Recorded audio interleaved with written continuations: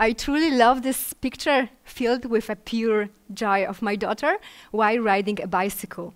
So I believe that this special feeling of freedom while biking is familiar to almost all of us. As Karina already said, I personally find the biking as one of the most exciting and pretty practical physical activity. Even though I'm using the bike as my daily mean of transportation, I never get bored of it. And as well, bike works much better for me. This morning boost of energy works much better for me than the whole ocean of a coffee. And as well, this kind of boost of energy keeps me motivated for the whole day. Biking back home after the whole day sitting by the computer is just a pure relief. What is really important, I found it's just a subjective, not really a meta-analysis. I found the quite a big connection between maintaining the physical and mental health and biking in my own case. So somehow I believe that also bike has an important impact on my creativity boost during work.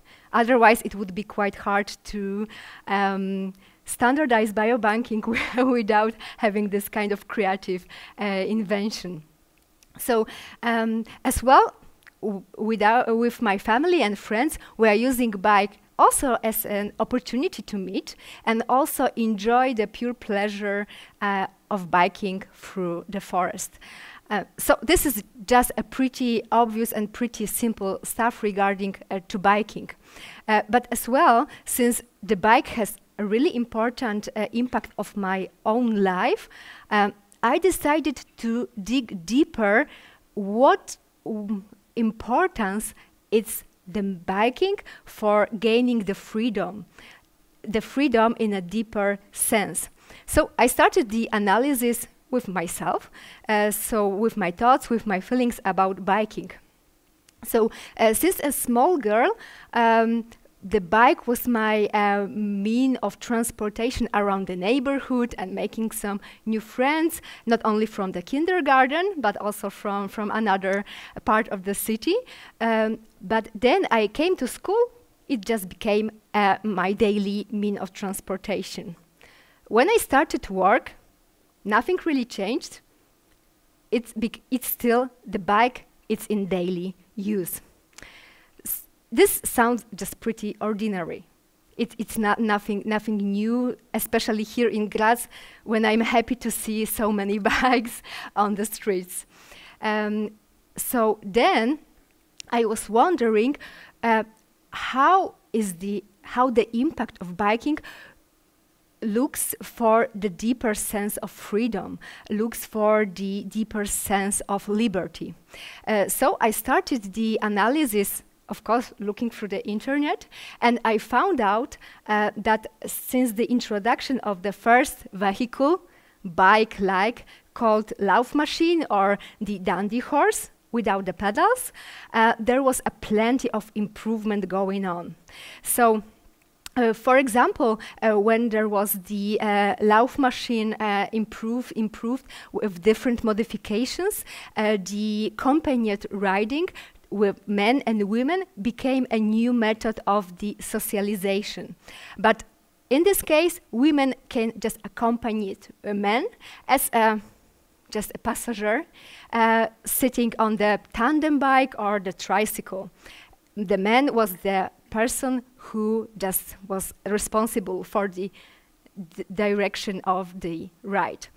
Then, with the improvement going on in the bicycle market, with the introduction of the safety bike, with the diamond-shaped frame, with the wheel chain drive, the bike boom just overwhelmed the whole society. Not only the men, but also the women. So suddenly, from the extreme sport, riding 2-meter high bicycles, the safety bike became accessible for everyone. Previously, before the introduction of the bicycle, the women were supposed to proceed on foot, or also in the carriages, or also on horse, but always supervised. But with the introduction of the bike, they found the way to move independently without the supervision of the man. And this kind of introduction of the safety bike is also called the golden age of bicycles. And what is really fascinating for me, it happened at the same time when the emancipation of the woman was well underway. Pure coincidence, or just some kind of connection between the emancipation and some kind of biking?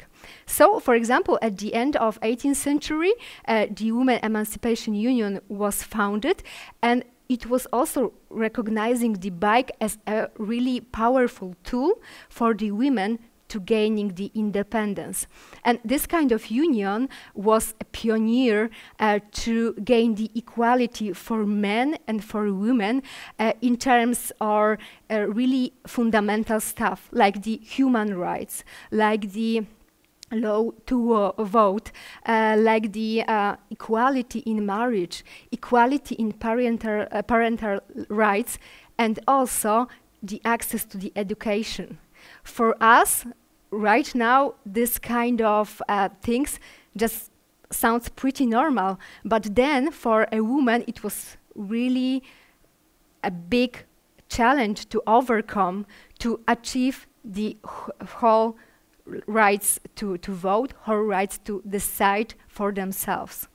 And really important person who also showed that women can do anything that men can do. And she also stated that after completing her journey was Annie Londonderry, who made a bike trip around the world, and also stated, and she told after that it was her idea to show that women can do anything that men can do. So it is a pretty inspirational woman as well. So I really love the quote prepared also in 19th century by Susan Anthony, who stated that bike has done more to emancipate women than anything else in the world. And even in 19th century, the bike was already recognized as a really powerful tool for the liberation of women. So, while thinking about the impact of biking to our daily life, I decided to focus on some particular fields. First of all, the most fundamental one, so liberation. Having the bike as the affordable means of transportation for a woman, because having a horse in the city would be quite expensive one. So having a bike allows women to move from the private domestic sphere, just sitting as a Hestia goddess by the at home with the children, to move to the society, to become also the active participators in the whole society, to become the decision makers. It also allowed the women to work, to challenge the society, to achieve the possibility to vote, to make the decision also for themselves about her own lives, which was not really obvious these times. As well, even today, bikes have a really important impact on women's life to get the access to the education. Of course, in some part of the world, you can just bring by your father or your mother to the school, or you can just take your own bike and just bike to school to have the classes. But in some, let's say, less privileged part of the world, having a bicycle is sometimes, unfortunately, the only determinant if you have the access to the education at all.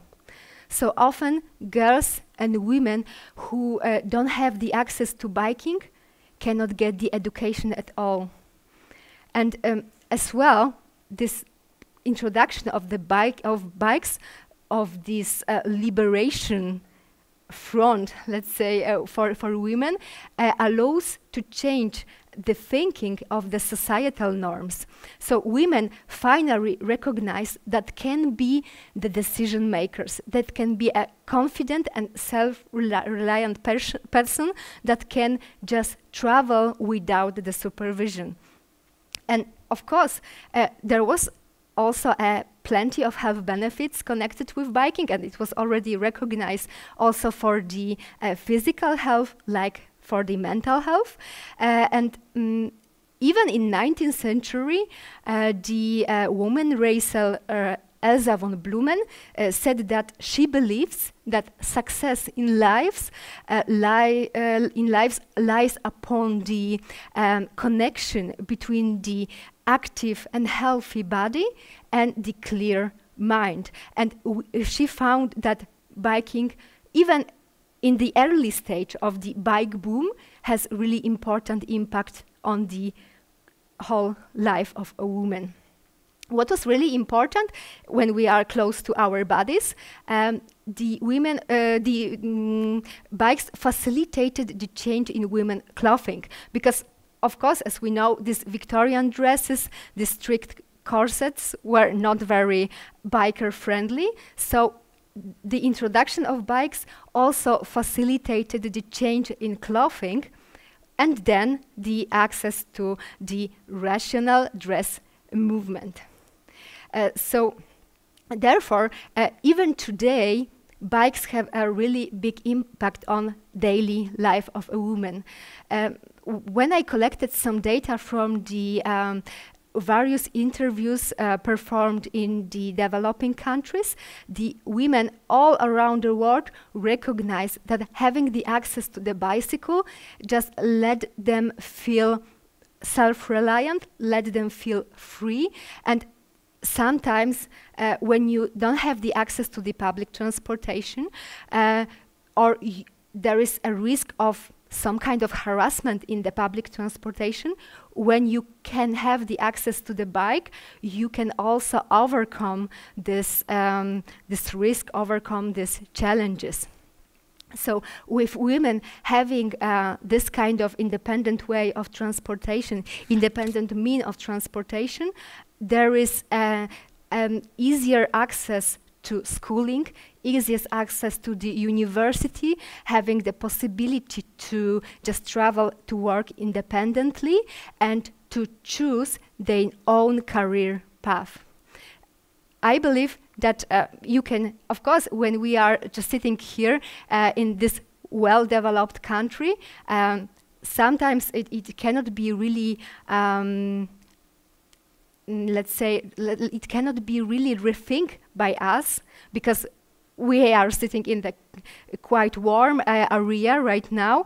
But when there is a really risk of some kind of harassment, when you have to travel to get your classes, when there is so many problems with getting the proper education, the bike, which is quite surprising, can be also one of the important tools to overcome, to get the proper education and also to choose your own career path to develop your professional life. So thank you very much for your kind attention. Thank you.